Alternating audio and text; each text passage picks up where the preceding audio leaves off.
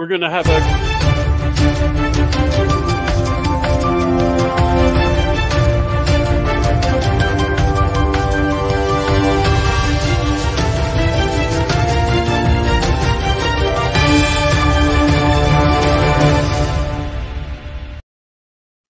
Hi, this is Adam Elio Berkowitz from Israel 365 News, coming at you from the Golan, where all the fun is.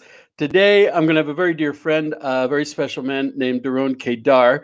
Doron has a very special personal story, and more importantly, he's going to be telling us about the location of the first and second temples and where the third temple is going to be. There's a lot of controversy about that.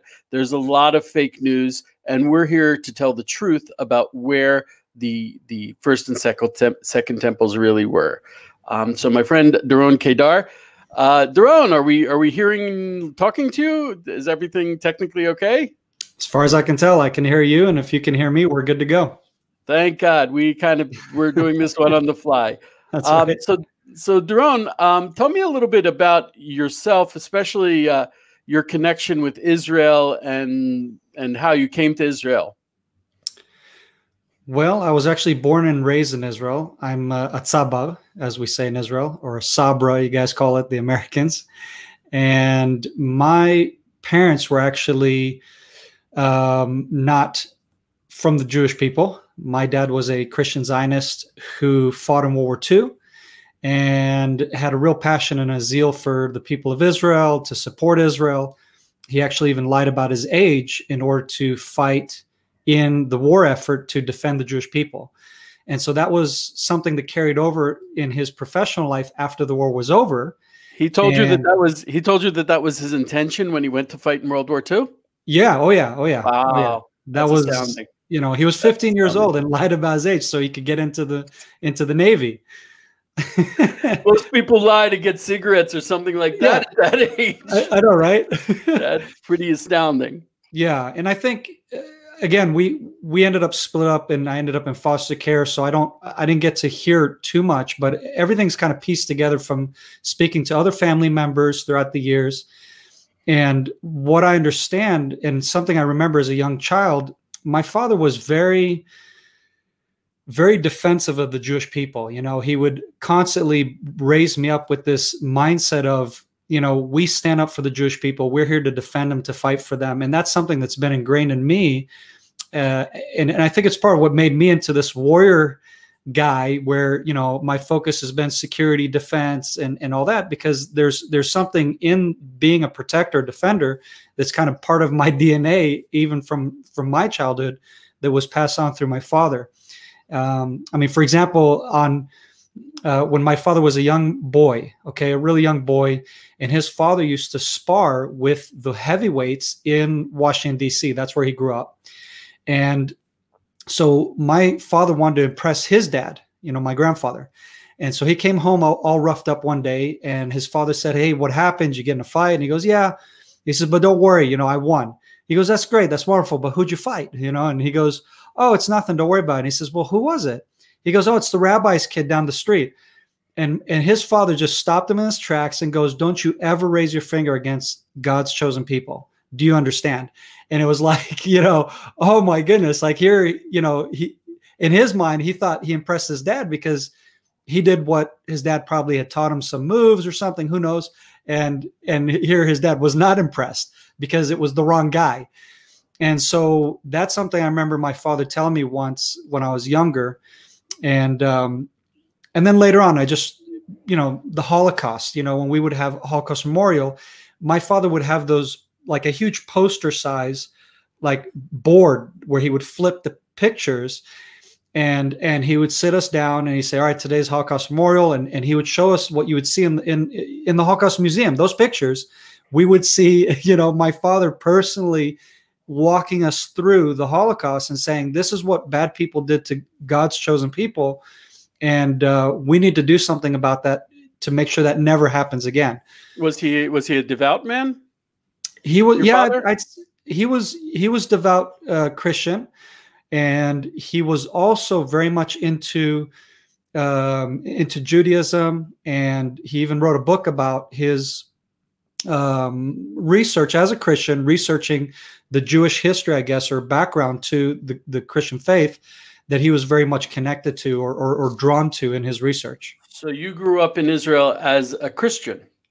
Yeah, yeah. In a Moroccan, and served in the IDF as a Christian. Yeah. And in a combat unit. In a combat unit, yes. Wow. During the Gaza days when we were still in Gaza. And you converted at one point, am I correct? Yes, it was during my military career. Yeah. Ah. They sent me a request to say, hey, if you want to go to this course, it's a conversion course, but really it's the first phase is learning about Israel, learning about it was more like, the development of the nation, touring different parts of the country and getting to know the land, which I was like, look, I already know this country. I grew up here. You were born here. Yeah. But a lot of the people in the course, they're Jewish either because of their dad and they're serving the military. And for them, they're coming also from abroad, a lot of them. So for them, it was to connect them really to the course. So it was all inclusive in the sense of trying to meet most of the people that are coming to the course. And, so you embody a very unique and strong connection between the Jewish, I don't even want to say the Jewish people, the Jewish people of today, and the Christian people. Yeah, like a bridge. Yeah, for sure. I want to point out yesterday we merited speaking to your brother-in-law, John Enerson. Mm-hmm. And I think he's fantastic. I think you and him together, running Cry for Zion. Cry for Zion is, on one hand, fighting for Jewish rights on the Temple Mount, but on the other hand, 2 years ago, you ran this amazing, it was really, for me, it was transformational conference about connecting Christians to the Temple Mount. Mm-hmm. And you're not trying to convert Christians. You're not trying to I think if anything, you're trying to expose them to a new aspect of their belief that actually was already there. Correct. Okay, so it's education. Exactly, it's education. My personal goal, first of all, when it comes to faith, I don't want to convert anybody to my worldview per se, because to me, faith is a personal thing, right?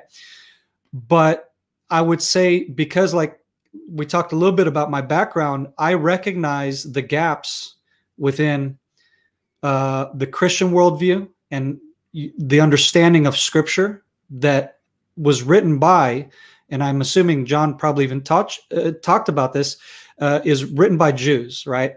A lot of the New Testament, these are Jewish people, Jewish characters, and they're talking from a Jewish perspective. And as a Christian who speaks French or Chinese or American English or British, etc., you're reading translations of that viewpoint that comes from a Jewish viewpoint in Jerusalem, right? In Second Temple period. So you have a lot of loss in translation because, unlike Judaism, where you study the Torah and you go to the Beit Knesset, you read the Torah in Hebrew. You don't read it in your translations, right? Although there are translations, but that's for convenience sake that you do on your own. You're not going to do Aliyah LaTorah, as far as I know. I haven't seen it. Aliyah LaTorah in the native language of the foreign country you're in.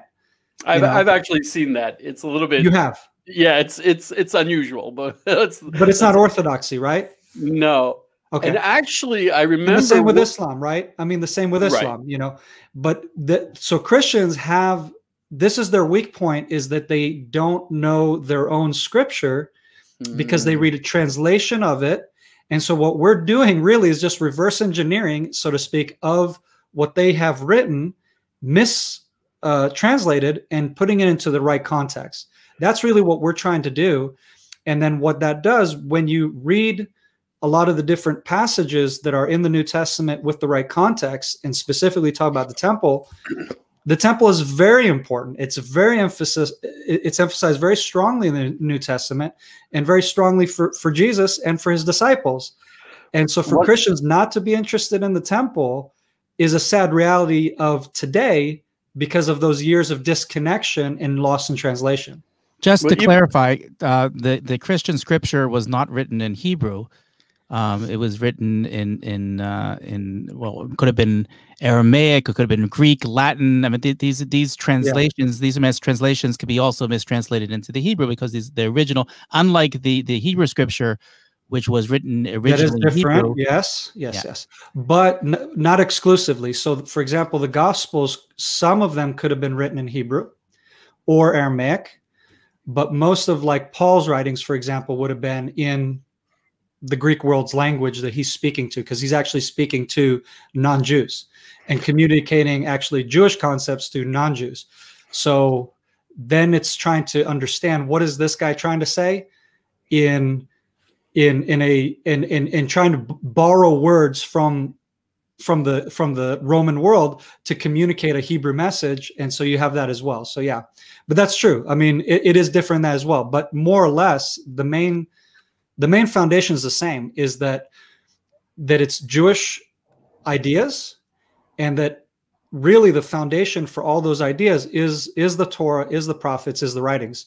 And so that, of course, you know, they're preserved in the absolute Jewish context, of course. It's funny that of all these, let's talk temple. I said, that of all these Christian ideas that did make it over into the New Testament and are still very strong in Christianity, the temple seems like, oh no, we can't go there, even though that's essential in the Old Testament, in the Bible, in the Torah, and yet it got lost in Christianity. I remember what I just said there. Actually, that's right, the why. Part of the why. Got lost in translation. Part of it, but a little more than that. But one of the things that astounded me about the conference you ran, it's really, I mean, I'm still revving on the conference now, 2 years later. Josh was even there. Was that you based the conference from what I thought was an absurd point. You said you wanted to dispel the myth that the temples stood on the Temple Mount. And as a Jew, I'm like, where else would they be? Pittsburgh? Right. You know? It seemed totally absurd to me. Don't start with Pittsburgh. Okay. Josh is from Pittsburgh. He's got to stand up for it. But they didn't have the temple there, Josh. No, there are temples. Okay. It reminds me of when the Indian premier came to Israel, and he was taken around by the prime minister of Israel to the old city, and he kept talking about the Kotel, the Western Wall, and the temple that was the second temple that stood behind it. And he's talking about the temple. And finally, the Indian premier says, I don't know why you keep talking about this temple. We have thousands of temples. What's with this temple that you keep talking about? So I thought... that's a perfect point, by the way. See, people understand certain topics from their worldview. And again, Judaism has preserved these topics, right, within the family of Israel. Whereas the Christian world, depending on where they're coming from in the world, they're going to view a topic like the temple, like, oh, what? We have many temples. Like, what's the big deal? We don't understand, right? Or other things. There's always going to be the loss in translation, because the Christians are very diverse. I mean, that's something important to understand. They're very diverse, very different cultures, and you have to speak to speak into their mindset and their worldview, and to communicate some of what's, you know, normal for us, or, you know, like muvan me'elav, it's not to them. You know? I was surprised before I went to the conference, I spoke to Anarina Heyman.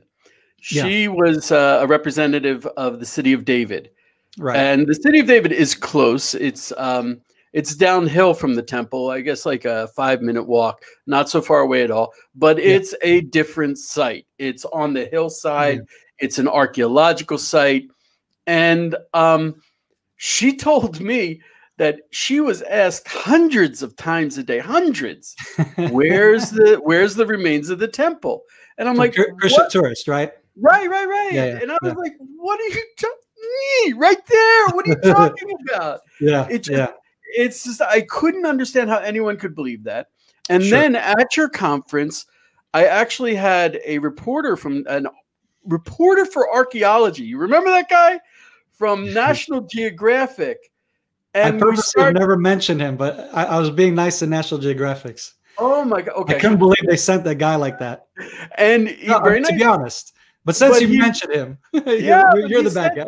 He said to me this line that I've since heard many, many times, which is, "There's never been any real archaeology on the Temple Mount," meaning there's no proof, which was an astounding thing for me to hear.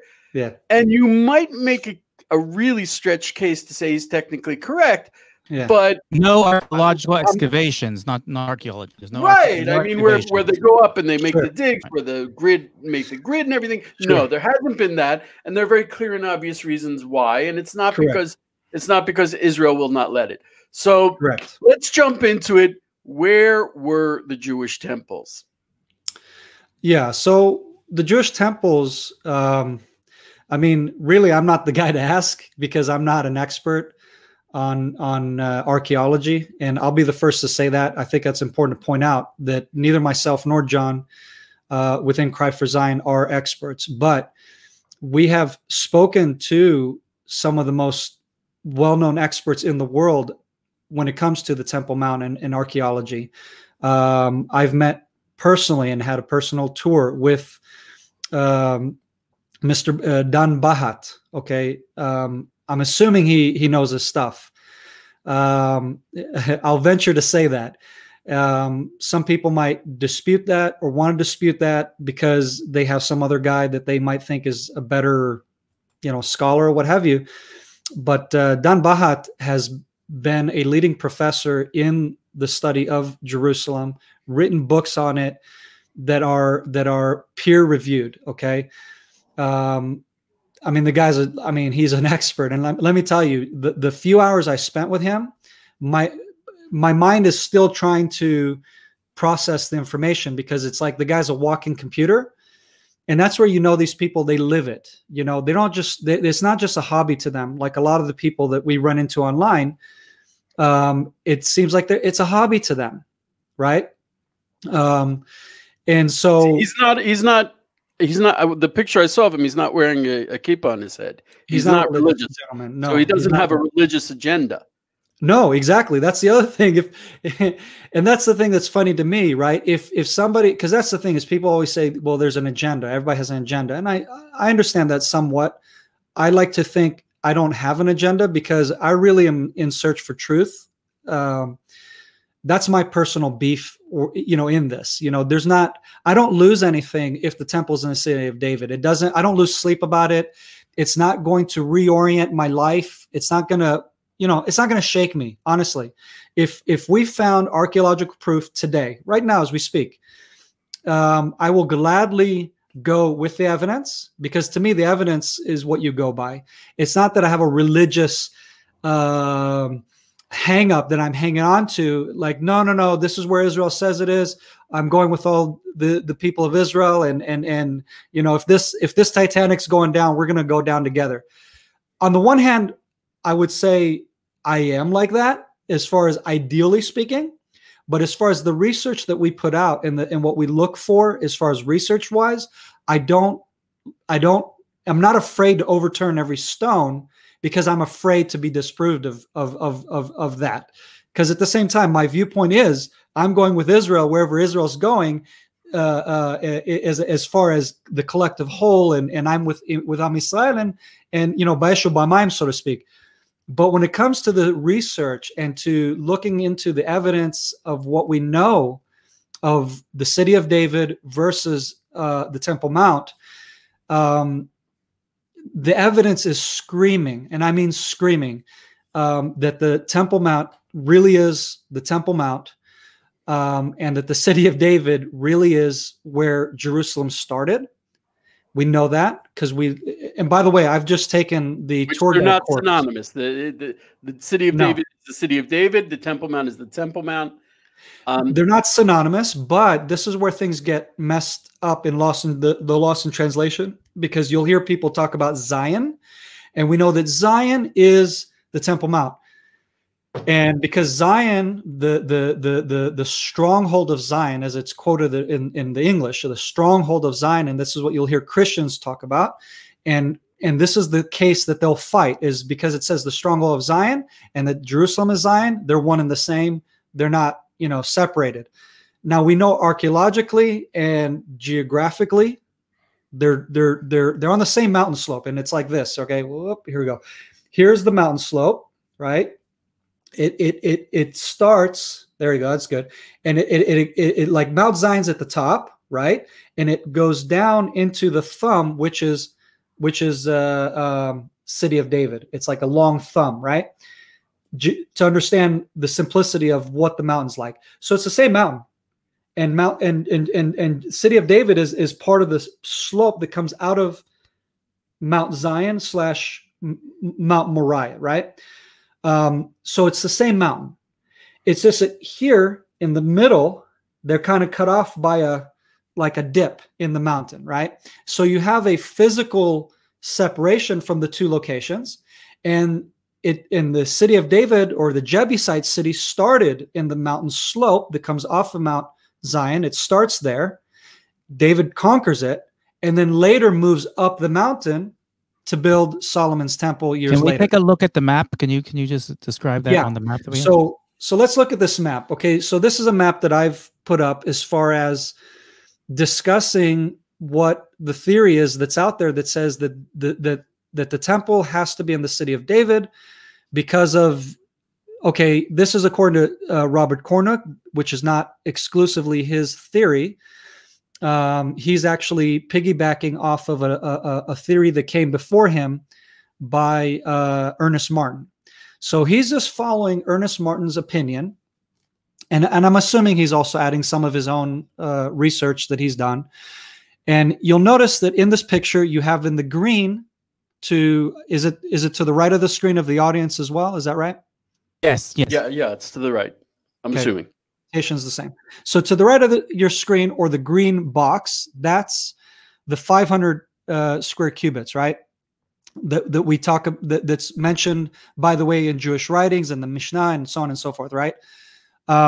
This is where a lot of the Christian world kind of falls off, because they don't read Jewish writings so much, and when they do, they get lost because they don't understand that basically, why would you discuss only the 500 cubits and not the extensions, right? Well, how come they're not talking about the Hasmonean extension? How come they're not talking about Herod's extension of the Temple Mount Plaza, which, if you pay attention to the figure, the green figure on the right, surrounded by it is a huge courtyard with an expanded courtyard. And so I just mentioned the two additions that were added to the original 500 square cubits, right?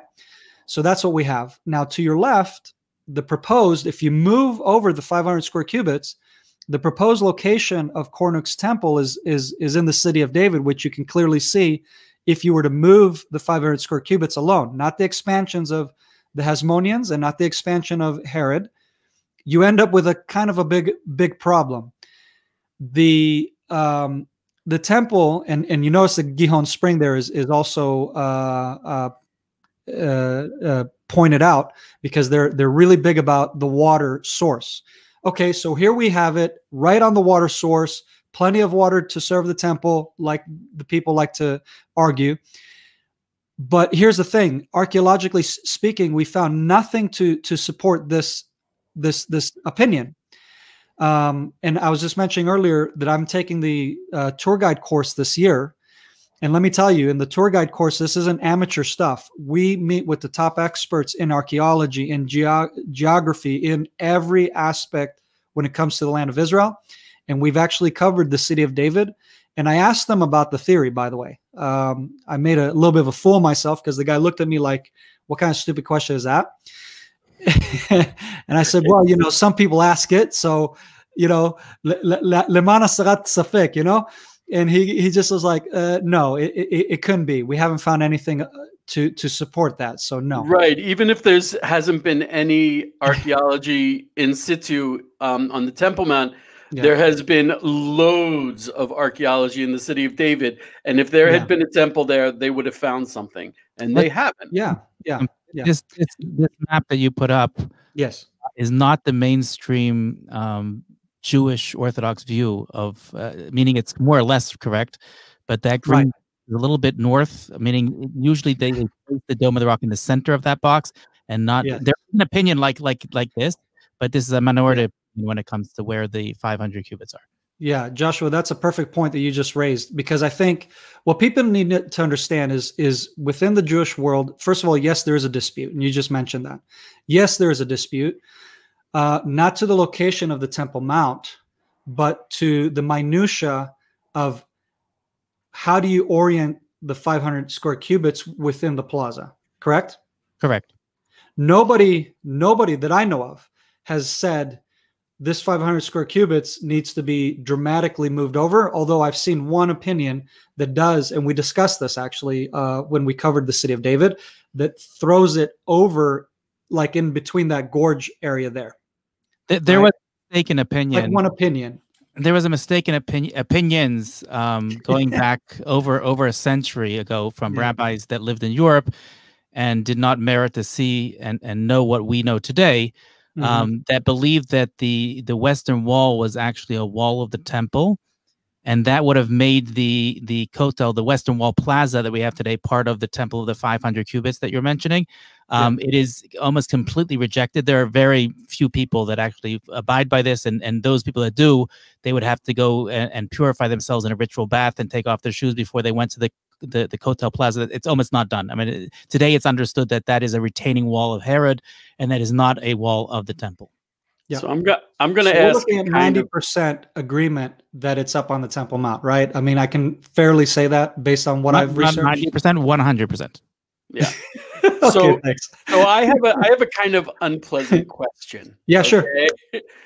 This is the question. So if it's for Jews from an aspect of belief and clear, strong tradition, that because that's the other argument. It's tradition that we're coming against here. 1,000% up there. And if archaeologically it's 1,000% up there, no archaeologist would stand up in public and say, no, it's not up there.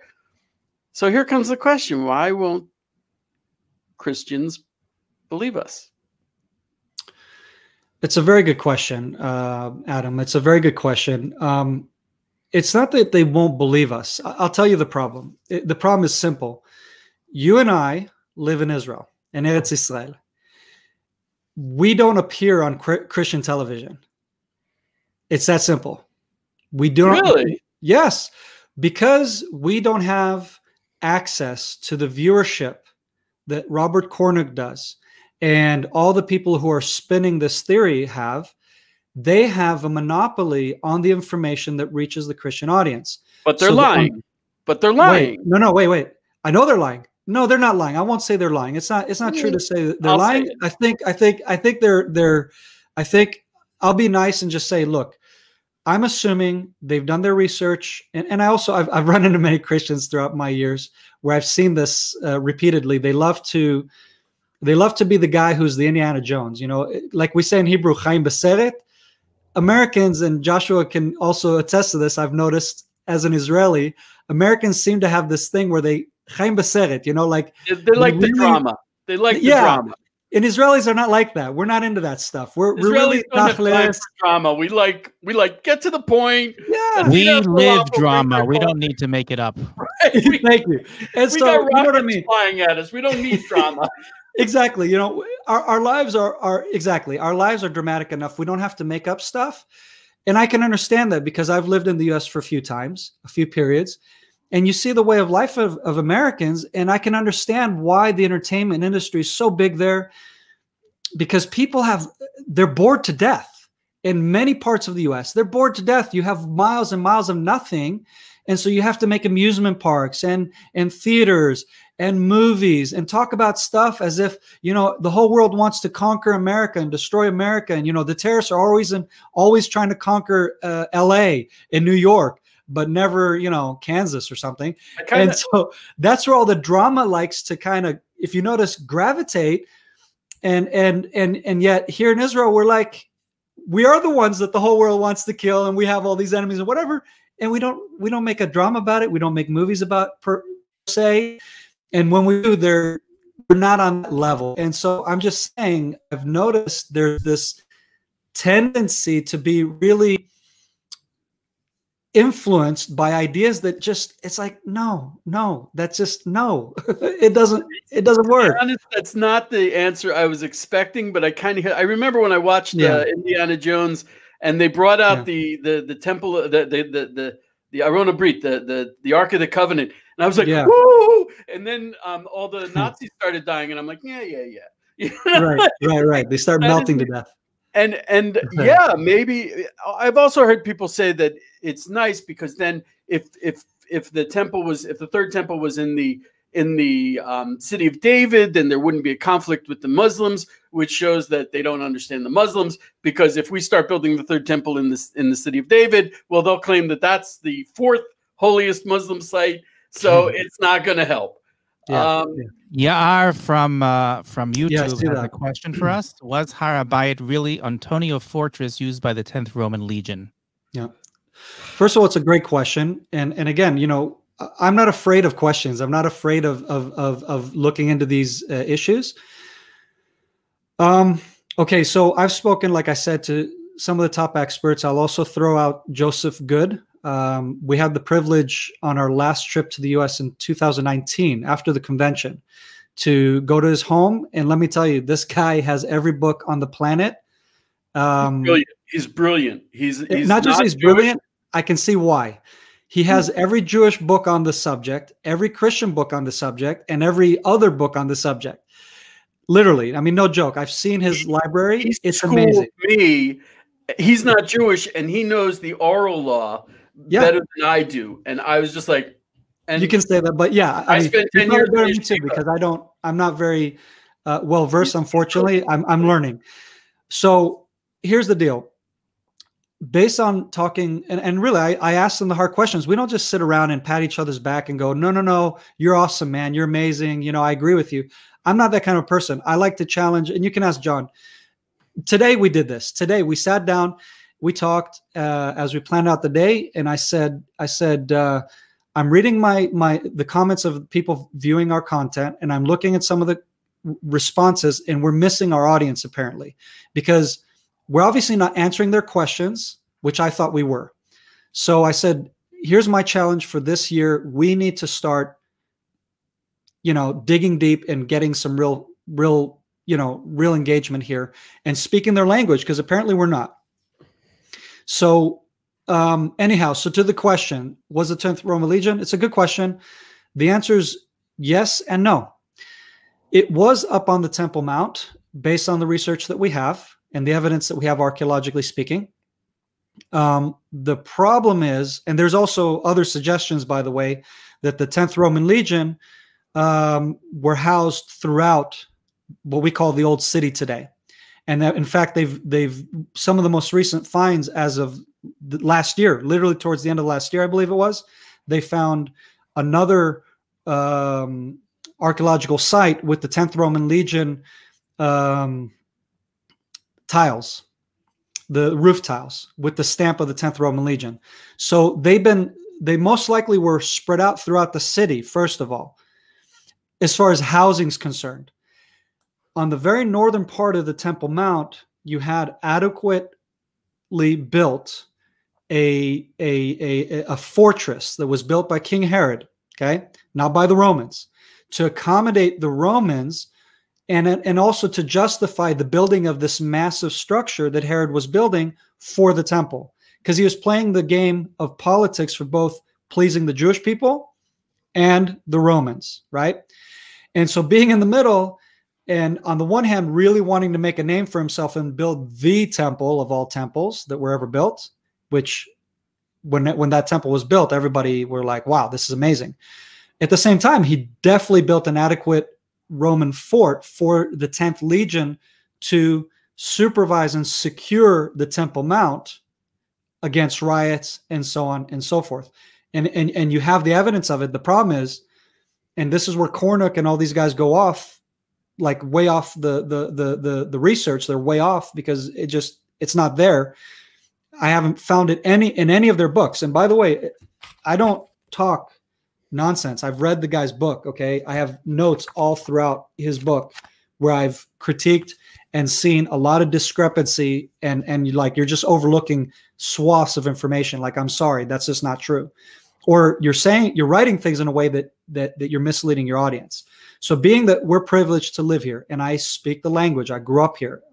Hebrew is my first language, not English, although I sound like an American. And so I have the privilege to be able to siphon through the information in the Hebrew and with the local guys and look at the evidence daily, not fly by night, do an expedition, as they call it, and go back to Colorado and play golf. Sorry, that's not what I do. I spent years of my life researching this, looking at the evidence, and they don't mention that the fort was destroyed. It was razed to the ground according to the Jewish wars of Josephus. He records it, and he records it beautifully. Like, anybody who understands military and tactical movement, you can play it out in your mind beautifully. He really paints a perfect picture. And what happens is they destroy the fort, raise it to the ground so they can access the Temple Mount. And according to Cornick's misreading of the information, if you look at the diagram that we made there, that we put up, that's what the 300 the 300 feet bridge that he misinterprets for the portico that needs to move up north, up onto the Temple Mount, because there's a portico there. And by the way, that portico continues. It doesn't stop. So anyhow, it's just part of the connecting piece there that connected and allowed access to the Temple Mount. And here's a quick question for the people who think that I'm out there, because I know, your guys' Christian audience, they really think what we're discussing right now, like we're just trying to hide and defend our Jewish traditions and all this stuff. It couldn't be farther from the truth. I know Mr. Cornick says this and makes that claim. He doesn't understand Jewish tradition, first of all. I'll say that. Not in the same extent as I can say I do. And he doesn't understand that in Judaism, and you guys can correct me if I'm wrong, because you both studied rabbinics, right? There's nothing wrong with asking questions. You question everything. Is that right? Am I wrong to say that? The way we learn. There is something wrong with not asking questions. Right. Thank you. See, in Christianity, it's the opposite. You don't question theology. You don't question the creeds. You don't question the Trinity. You don't question anything. You just take it as, this is what we believe, and if you don't believe this, you're going to hell. Because this is how the church, in the early stages, okay, when it was, and I'm mainly referring to the Roman Catholic Church, when it institutionalized itself, and in order to gain ground, it was through fear and an intimidation. And unfortunately, that still plagues the Christian world. I'm not saying that they're fearful, especially not evangelicals or Protestants. They broke away from that, but they still have that part of their heritage that they don't recognize, that actually you're the one who's afraid of your traditions. That's the irony. I don't think again, my interaction with Judaism, it's the opposite. Judaism's not afraid to ask questions. And that's what shocked me. I thought, wow, because when you ask Christians, their misconceived idea and what they're told is actually it's Jews who are afraid to ask questions. They're all about their tradition and they won't let go of it. So we have a point here from Facebook from Vicky Petros that says we do question. That's why we have the Holy Spirit. Please do not go there. I'm not sure. We do question. That's why we have the Holy Spirit. Please do not go there. Okay. I think I understand where you're talking about, Vicky, because I've seen some of your comments in the past and trying to defend some attacks against you on my page. I actually recall. So no, that's not what I'm going at. What I'm saying is, and you need to understand this, what I'm doing, I'm not trying to attack Christianity, first of all. What I'm doing is I'm literally giving you the historic understanding of pointing out what happened historically, how things developed, why you as a Christian believe what you believe today, why Jews believe what they believe today. Because you know what? Judaism, and I'll throw this out here too. I'm not just going to throw mud at the Christian world. I'll throw mud right back and say, you know what? Judaism misunderstands Christianity miserably as well. Oh my gosh, yes. Oh as my well. gosh. Horrible. Horrible. You know why? Adam, do you have a New Testament in your home?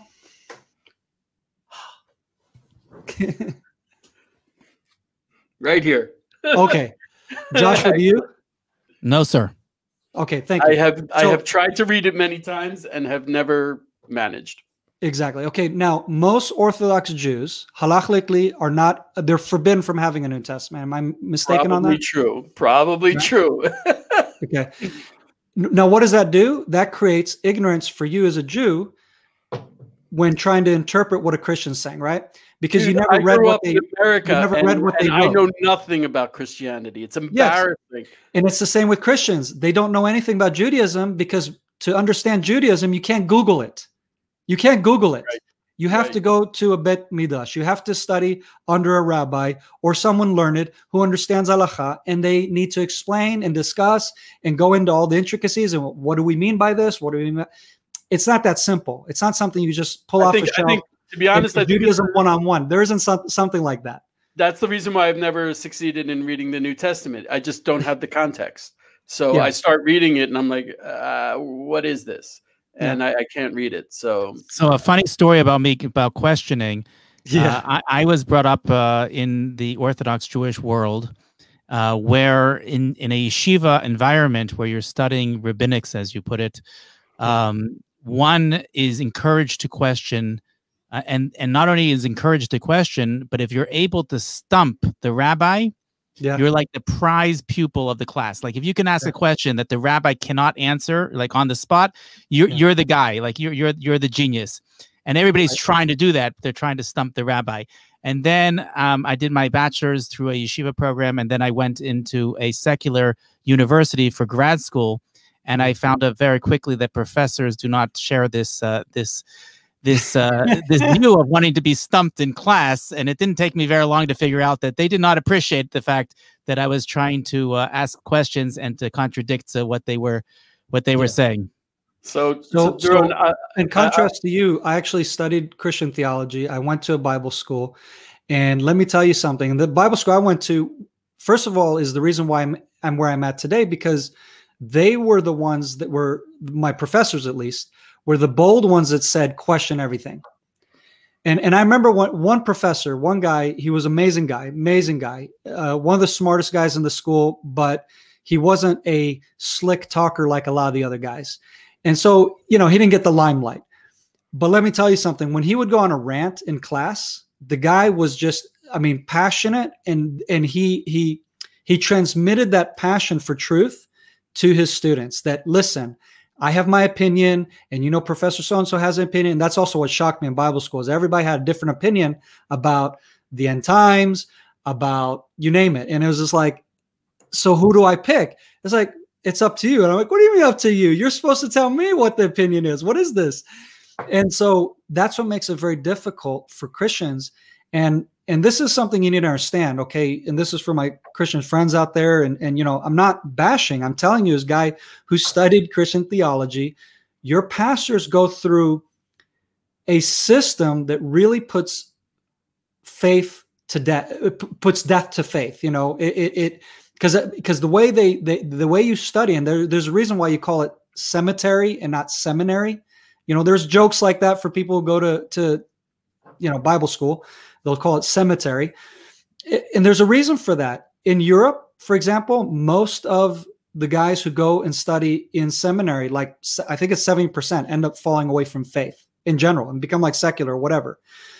And in evangelical circles, it's less, because they more focus on relationship and personal relationship with God and all this stuff. So it sticks more, but still, when you get into the nitty-gritty of theology, they don't like questions. They really don't. They don't like you to because it's like it's the answer is option A, B, C, or D, and you get to pick one. That's it. Don't come up with an option, J. Like, don't go there. That's what I mean.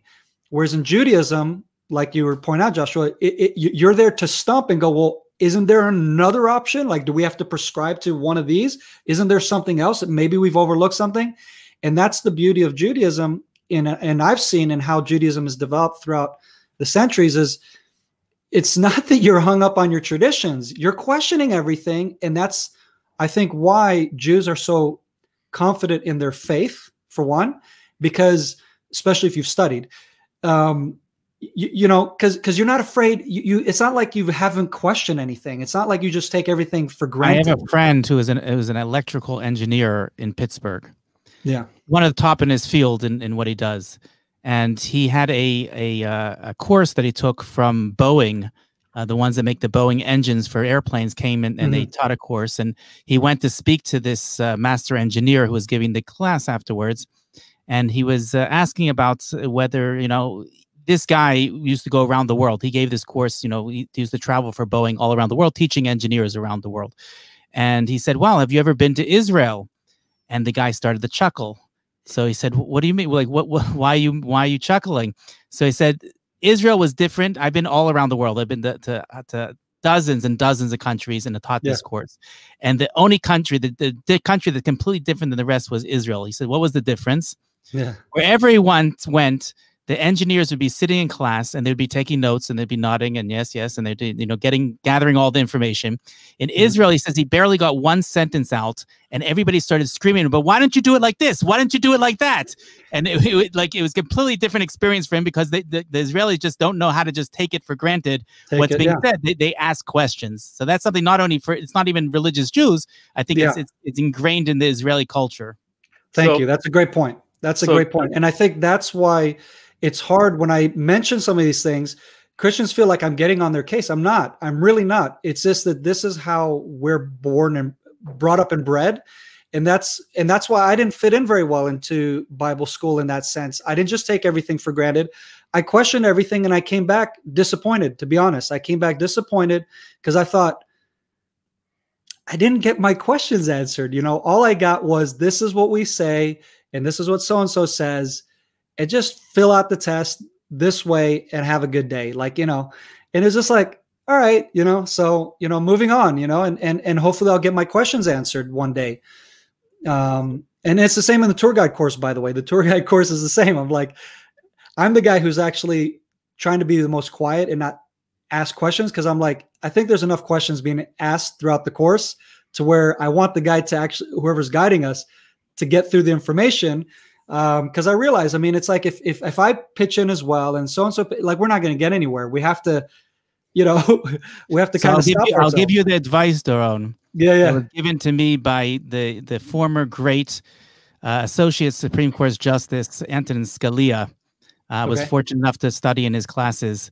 And he was asked the question by law students, by, you know, first and second year law students, what they should do when their professors are teaching them X, but they know that the reality is Y. Meaning, we understand as conservatives that this is the way that the law should be, and the Constitution should be interpreted.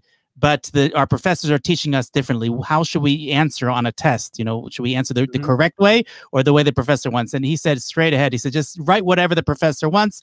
Once you get your degree, then you can start to write and argue. But he says, just answer what, and I wish I had this advice when I went through grad school. It would have saved me a lot of pain. But anyways, we so much appreciate you coming on the air. It's been wonderful. There's so much to speak about. Elio, you want to close up? Yeah. I just, if there can be any message that comes out of this, I'm so excited to have Doron on, and I kind of knew that when we get together, there would be a lot to talk about. Sure.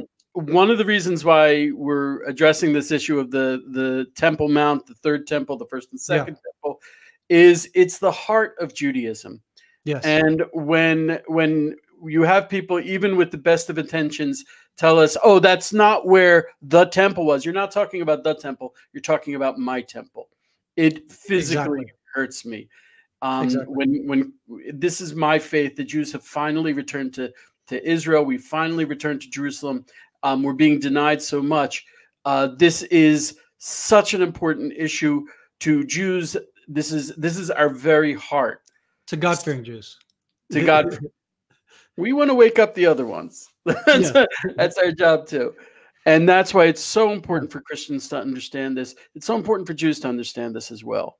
So Doron, 100%, 100%. yeah, this is the heart of Judaism, and always. And I has. would like to even add, this is the only place on earth that God set apart for Himself, where He said, "This is my footstool, this is my throne, this is where I'm to be worshipped."